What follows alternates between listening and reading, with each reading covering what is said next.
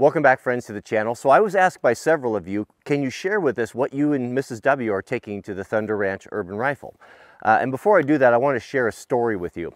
So growing up in Oregon, the Oregon Trail and that history and that heritage has always been something that's kind of really defined us here. When the settlers left St. Louis to come west over the Rockies and those great, it all kind of culminated and ended here. So it's always been really a big portion of our culture, a portion of our identity. And in school, I remember I was just little, maybe third or fourth grade. They took us to an Oregon Trail museum where they had artifacts and the old Conestogas and such. But there was something in that museum that made an impression upon me that I'll never forget. And it was a display, and it was a small, maybe a 20-pound bag of grain of some sort. And inside that grain, they had found a small piece of bone china, a small saucer. And the curator went on to tell us a story in that when the settlers were coming up over the mountains, they had these ideas in their mind of what would be required and what would we need. And we need so much gunpowder, and we need so many tools and different things to repair and canvas and all these things. Well, when reality struck and when they really got hit in the nose, it really caused them to strip down what was truly important. And in this particular case, a woman had taken her prized possession, which was her family china. And her husband had come to her and said, "Oh, we can't take that. We have too much weight. The horses can't pull it. We've got to leave the stuff behind." And she was so distraught by this that the only thing that she could do was to take one of the smallest pieces and to hide it in that bag of grain as a remembrance of what she once had. It was a very fascinating story. So why I'm sharing that with you is that is it's been my very experience in life with, let me start with here. So I have had a great deal of hand training, working defensive hand. And when I first started getting serious with it in Sheriff's Department in Clackamas, Oregon, it was interesting. So you start at a base level, and of course it's very restricted, and you have to range, and you have to stand behind the lanes, and you have, it's very controlled and all that. And when you can prove proficiency, and only then can you move on to the next level, which gives you a little bit more freedom and a little bit more freedom, and on and on and on, right? So as you progress to the point where you're actually moving and working with Sheriff's Department guys, with SWAT team guys, you have earned the trust, you have earned the respect, and you have shown the proficiency to operate with these professionals, right? So the interesting thing is, so at the very beginning levels, you had guys, men and women, showing up with all this huge, giant array of equipment. You had CZs, you had SIGs, you had night weapons, you had all of these things, right? And everyone had their own idea and what they thought would be reliable, dependable, and accurate, right? The interesting thing with that, though, you started to see things fall apart. You started to see shortcomings and malfunctions happening over and over again. And the more pressure you put upon these tools, the more the cream started to rise to the top, and everything else started to fall on the wayside, right? And the fascinating thing, it really struck me one time, is I remember when we first started, how we had all that wide variety. And when we were operating at the highest level, and shooting and moving and working with professionals, when I looked down the line of the 5 of them all had the same, including myself. What do you think it was? Yes, 19. That's what it came down to. It was the probably the perfect, if you could only have one, the best one out there. It just worked. It was simple. There was just no Bravo Sierra. It was just the tool that was required to get the job done when it really came down to it. Fast forward a little bit. So I thought that I would learn my lesson from this, right? No. So I start going to some precision courses and Thunder Ranch, primarily with Clint Smith. And it was really interesting. It was the same thing all over again. Here you have all these guys basically like they did, loading up at the beginning of the Oregon Trail, reading all the blogs, watching all the YouTube videos, buying into all the hype, right? We all do it. We're all just looking for something to spend our money on, to be cooler, or to have the latest, greatest thing that we think is going to give us an advantage. And 9 times out of 10, 99 times out of 100, it's more of a hindrance than anything else. So here we are, we find ourselves at Thunder Ranch on the high angle course with all the latest gizmos and this and that, and I was guilty as all. I had all this other garbage on my, and what it came down to, when you started being put in a stressful situation, when you started being like really being pushed by Clint Smith and his instructors, all of that stuff started to become a liability. And there was like a little pile developing over like on the side where the stuff was coming off, and guys were tearing stuff off and getting rid of it because it was not helping, it was hindering, and it was getting in the way. And what came out on top was simplicity. Simplicity is always the key. Again, fast forward again one more time to the urban took last year, the same thing. Now, you think we would learn our lessons, but no, we show up and we think we can improve upon everything, right? So I've got stuff bolted on, and I've got these high-speed triggers and all of that. and I was having some malfunction problems, and Clint came up. If you haven't taken a class with Clint and Heidi Smith, you've got to do it. They're not going to be around forever. The opportunity's not going to be there forever. So if you've been kind of kicking it around, just sign up and do it. It's quite an experience. Clint is, so he comes up, you know, and he talks like this, and he's pretty scary, and he's a Marine, you know, combat veteran, you know, all this stuff. But he has a heart of gold, right? So he's coming around. He's always touching you, you know, and he's helping you, and he's hands on, and he cares. That's the thing that I take away from not only Clint and Heidi, but their instructors, is they care. This is their mission in life. This is why God put them here, is to train people. And they have found their calling. It's rare when you meet someone that's found their calling, and they have found their calling. But so I got this goofy trigger, right, in the Daniel defense, and I'm going to paraphrase here, but basically it says, like, don't come back here with that thing in there. If Eugene Stoner wanted that trigger in there, he would have put it in. So sort of thing, right? So that's to get us this is a long way around, but I wanted to kind of set this up, where I'm coming from, and why I've made the changes that we've made big changes this year that we have.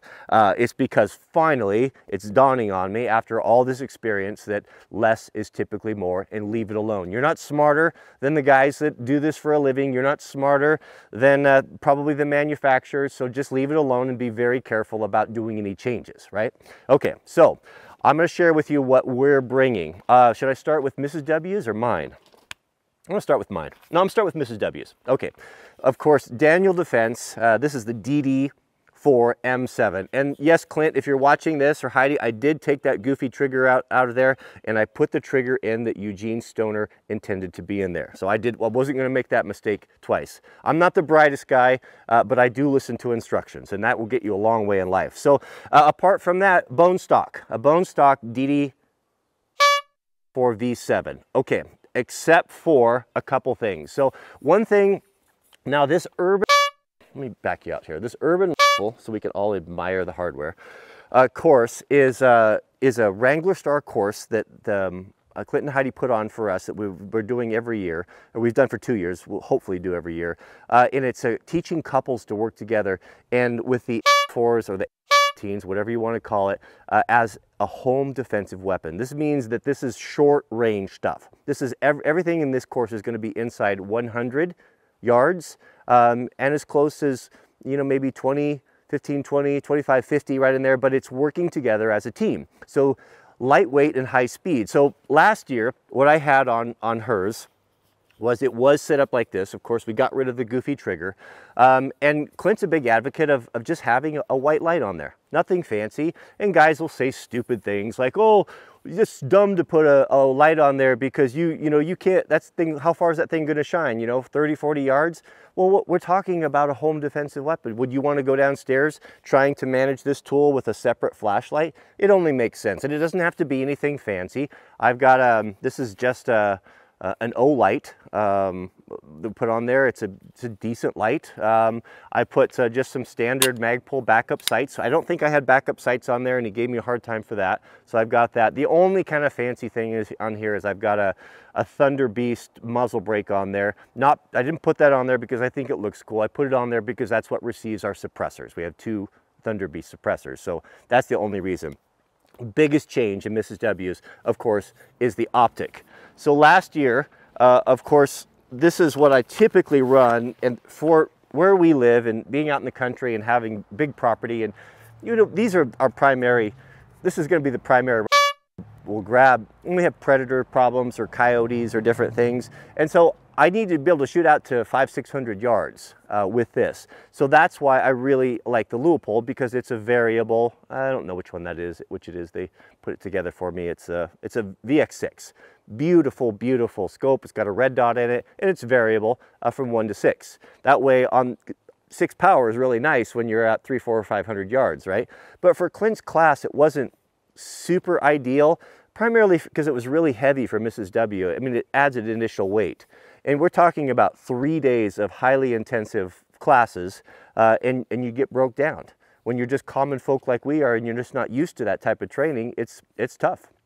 It's tough. It's not undoable, but it's tough. So anything I can do to make it a little bit easier for her and get some of that weight off that, especially her being a female, a little bit less upper body strength than most men are going to have, it was a little bit of a struggle for her. So I really took that into consideration when I was setting up her this year. So we're going to take this one off. That will go back on when we come back home. And I went with the Aimpoint T2. Decided to go with the Aimpoints. I think, and this is just my opinion, and it doesn't have a lot of value. I do a lot of research, and I talk to people that do know, and I make my decisions off of that. When I want to buy a welder, I'm not talking to the salesman, I'm talking to the guy that uses it every day. I actually did this when I started looking at welders. I went to a big welding shop and I talked to the guys, hey, which one would you buy? Or if you're going to buy a car, you go into the service shop, talk to the mechanics, the line mechanics, and ask, hey, does this thing have any problems? Would you consider this? What should I look at? That sort of thing. You'll get the real answer, right? By talking to the pros. And I think the pros are pretty much unanimous that the Aimpoint T2 is among the very best. Full military specifications. This is as good as you're going to get. The reason why I'm going over these versus the EOTechs is I have EOTechs is they're big, they're heavy. The AA batteries are a nice feature. However, you can't put a lens cover on them. And we live in country where it rains a lot, and not having a lens cover on these, I think, is a huge bummer. And the switching system, I think, is confusing. And the double pushing the buttons, for people that are not used to it all the time, I just think that there's better. I know there's covers for these, but they're not very good. They're kind of phony. So the T2 Aimpoint, it has so many things going for it. What do you got, a 5-year battery life? So folks will say, well, you can't get AA, those strange little watch batteries in WROL. Well, it's a 5-year battery life. You can just leave the thing on. And sometimes I think, you know, you got to kind of embrace the technology and live for the moment, live for the day, versus what is happening versus what might happen. If you're worried about it, go buy yourself a dozen of them off of Amazon or eBay and throw them in your... They're lithium, they're going to last an age, right? So I like this. It's got so many things going for it. It's got the caps, right? Shoot through cap built in, and so that's going to protect it from the rain and the mud. But the size and the function and the form factor and the function, it's just simple.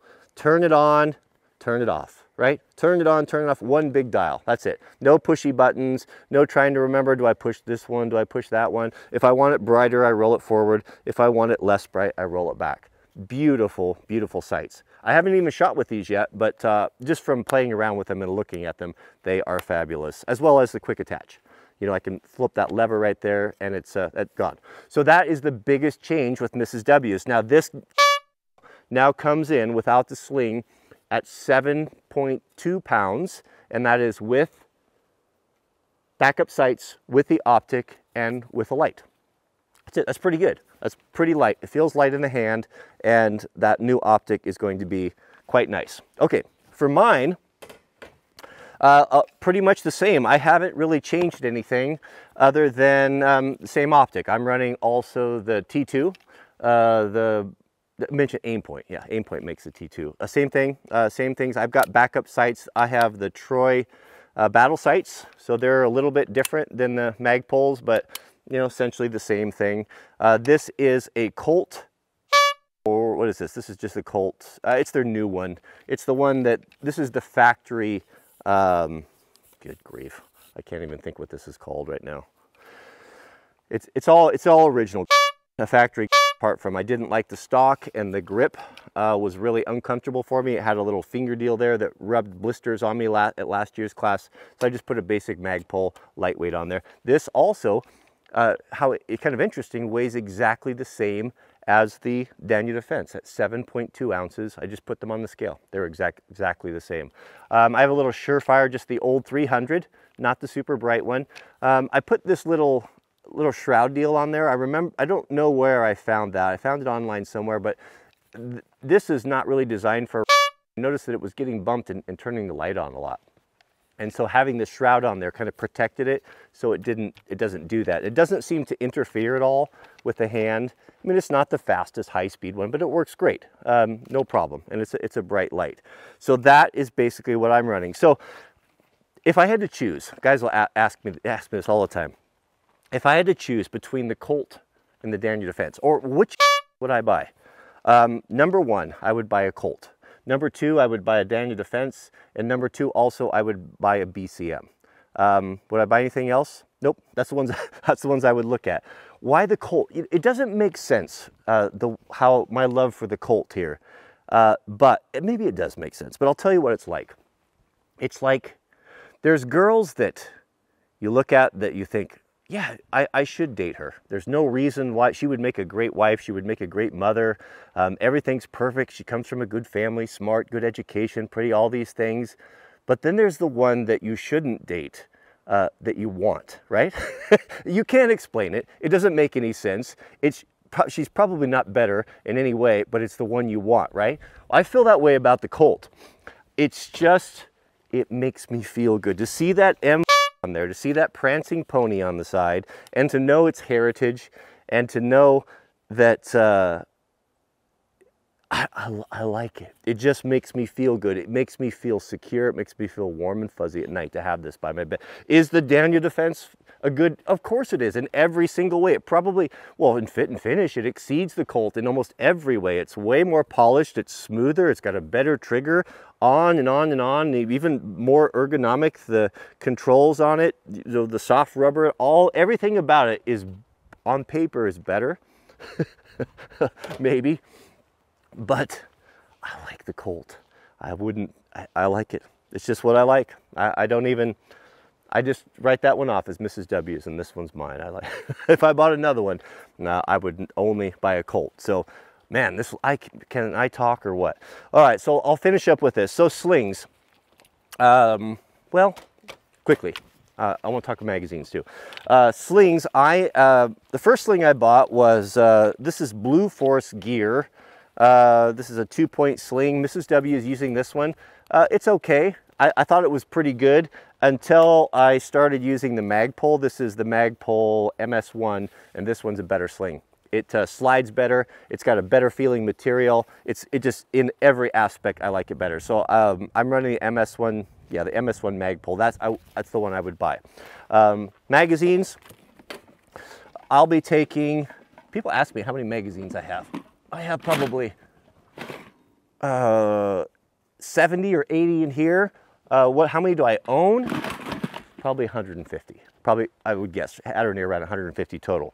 So I've got these all loaded up. I just keep them in these, once I get them full, I keep these in these Condition 1 or a Pelican style case, a waterproof case, and I have everything preloaded.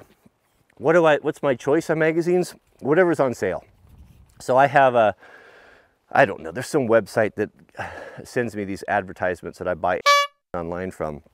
And they have specials every week or so, they'll send me an email. And whenever they'll have like once a month, they'll have a magazine special where you can basically get them for about $8 or $9 a piece. And I'll just buy a case of them as I go around. So every month I make a major purchase of spread out between my 5 calibers. So if at the first of the month, if the 22 stuff's on sale, I'll buy 5,000 rounds of 22, or 5.56, I'll buy 1,000 around that. Or sometimes they have green tips or double-aught or slugs, whatever. I'll just kind of rotate around and just continue to build up my stock.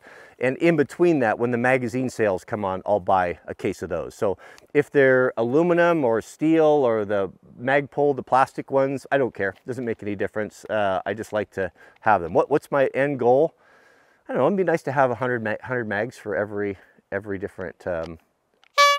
Probably be a good place to start. But so I'll be taking, I think there's 75 or 80 mags in there, and we're special that is the non-frangible. I think that's what it is. Is it frangible? Non-frangible. This is what it looks like. Because we're steel targets up close, there's a high risk for ricochet. So this is, not only is it lead free, but it disperses. So it get the impulse and the accuracies. I mean, it seems just, you wouldn't know it any different than the other stuff. It's just that as soon as it hits that metal, it dissipates into kind of a dust or a powder. And not to mention, when you talk about having a range that you're having hundreds or thousands of people go through, and will be in 3 days, 2,000 rounds between the two of us, you multiply that over years and years, you would really contaminate your property and your range with lead. So it costs more. You know, you're looking at, what is it, $500 for 1,000, $595. It's expensive, but yeah, but that's what it is. If you want to, that's what you, and it's a safety issue and a not poisoning the land, poisoning yourself issue. So that's what I'm taking. Those are our 2 rifles, optics, slings, and our magazines. Clothing is also a big part of it.